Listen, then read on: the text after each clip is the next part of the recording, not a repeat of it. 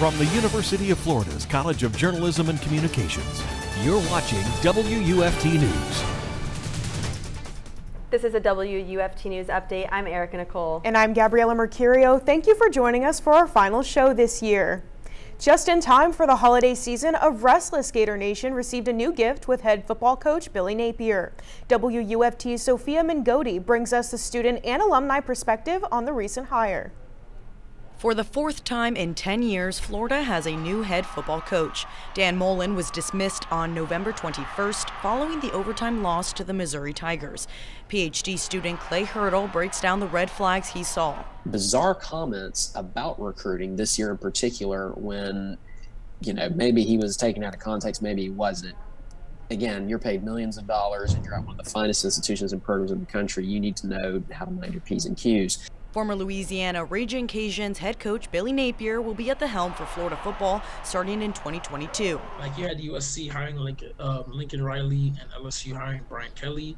Those were some like the bigger names on the market. But I think Billy Napier can really come in and do a great job because like Dan, he is an offensive coach as well. He was an offensive coordinator for Clemson and he worked under Nick Saban and Dabo Swinney. So he's like seen two of the best coaches. During his time with the Raging Cajuns, Napier was named the top coach in the Sun Belt Conference twice in 4 years.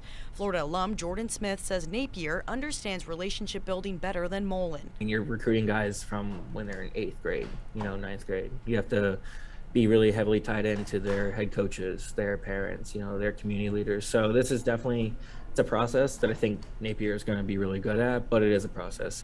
The football recruiting class is ranked in the top 12 for the first 3 years of the Mullen era. The coming year projects at number 41. Recruiting might be a little shaky this year, which I think is expected with a coaching transition, but I think that we've got a solid foundation to build on. And I trust Coach Napier is going to work the transfer portal and bring in some fresh guys, graduating seniors that are going to really fill in some gaps for us, both on defense, offense, and special teams. Besides recruiting, Napier's resume includes coaching at notable schools such as Clemson and Alabama. Sofia Mingote, WUFT News. Napier will be introduced in a press conference on Sunday, December 5th on UF's campus. Car dealerships are in short supply of new vehicles as computer chips essential to manufacturing remain scarce. The start of the pandemic saw a decrease in demand, so manufacturers reduced their orders for computer chips. Now they're revamping production, but not fast enough to fill dealership lots. J.D. Tomlinson says the new car shortage is spilling over to his used car dealership. Typically, they have about 215 cars on the lot. Now they are down to 100. If you drive up and down Main Street, nobody has cars. So we've been fortunate, it's what we do. So like the new car dealers are at a big disadvantage because they basically get cars brought to them with no effort. We have to source cars regularly. So we knew what to do, it's just a lot more difficult.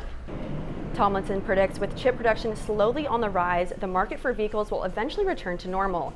In the meantime, he says he's working to maintain inventory and provide affordable cars to consumers. Still shaken by the deadly shooting in Oxford, Michigan, some schools remain closed. New threats on social media have school officials on high alert. Nearly 24 schools in Metro Detroit area surrounding counties are closed. This will allow everyone in the process shooting and begin to heal as a community, but it will also give staff and officials time to make sure students will be safer in school. Negative chatter and unsubstantiated threats on social media caused a nearby superintendent to keep kids home. Our parents expect when they send their children to our schools that they will be safe, and this morning we were just not confident that we had enough information to be able to make that decision. Flags remain at half-staff for the 4 dead and 7 injured in the Oxford High School shooting on Tuesday. With a confirmed case in California, the Biden administration is upping safety precautions for the new COVID strain. The first patient in California is now in quarantine, but they say the symptoms are mild. In response to this new threat, President Joe Biden is extending the transportation mask mandate through mid-March. Also, anyone flying from foreign airports must test negative for COVID within 24 hours of departure. The U.S. will be rolling out free at-home testing kits. The administration is also emphasizing that people should get their vaccine shots and boosters. With a San Francisco case under close watch, a Minnesota man who recently traveled to New York City has also tested positive for the Omicron variant. The man attended the Anime NYC 2021 convention from November 18th to 20th. Face coverings and proof of vaccination or a negative test were required to attend the event. New York's governor says the organizers have a complete list of attendees, so she expects contact tracing to move along quickly. I've been loving the cooler weather this past week. Yeah, I have been too, and I wonder how long the nice weather will last. Ashley Weinstein now joins us at the UF Weather Center. Ashley, what's this weekend looking like? I have been enjoying this fairer weather as well, and even though it is going to warm up a bit as we get into the weekend and early next work week, we are going to still have clearer conditions and nice outdoor weather. Right now by our campus cam, we could see not a cloud in sight as we near sundown, and it's just beautiful, 69 degrees, and we can thank this fairer weather from this high pressure system that we have out here, drawing in those drier, fairer, clearer sky conditions. And even though there is a lot of activity to the north of us, luckily for us, this high pressure system will act as a barrier and keep all of those nastier conditions out of our way, and we're in the clear. Temperatures right now, again, we're seeing low 70s, high 60s in the area, 68 up in Jacksonville, 72 in Stark rather, 72 in Gainesville, and 72 in Ocala. Now this evening we are going to drop down and we are going to see the low 40s. So if you have late night or early morning plans, definitely make sure you have a jacket with you because it is going to get quite cool late night into early morning. Temperatures for tomorrow, we see these warming up, 77 in Gainesville, 77 in Ocala, and 77 in the Villages. So great if you have any Hanukkah or holiday plans. Great weather for any outdoor activities. Again, it's warming up gradually this week. Temperatures will be reaching above average as we get into the weekend, into early next week, staying dry and quiet into next week, luckily for us. Which brings me to my 6-day outlook, where we could see for the rest of this holiday week, temperatures are in the high 70s, getting up to 80 into early next week. Now over to sports. I'm Madi Camporese with your sports update. Gators volleyball is ready to dance. The Orange and Blue are set to take on Florida A&M in the first round of the NCAA tournament in the Stephen C. O'Connell Center. Florida's redshirt senior and All-SEC selection Tiara Caesar also announced she will be stepping away from volleyball to focus on her mental and physical health and will not be competing in postseason play. Head coach for the Gators, Mary Wise, said that this time of the year never gets old. Each team that is in starts the postseason 0-0.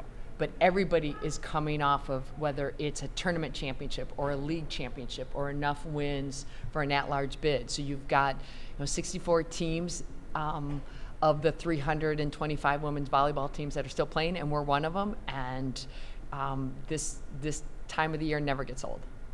Game time is set for 7 p.m. tonight, and if Florida wins, they'll play the winner of South Alabama in Miami tomorrow at 7 p.m. Both Gator men's and women's basketball fell short on the road last night. On the women's side of things, George Mason defeated the Orange and Blue 75-71. They will be back in action on Sunday as they travel to Dallas for a Big 12 SEC matchup with Texas Christian. Moving now to the men's side of Gators hoops, they suffered their first loss of the season to the Oklahoma Sooners on the road 74-67. Their next matchup will be against Texas Southern on Monday. The MLB is in their first lockout since 1990. After more than a quarter century of peace between the league and the Players Association, the inability to come to terms on the collective bargaining agreement moving forward after its expiration on Wednesday night has put the MLB in a standstill.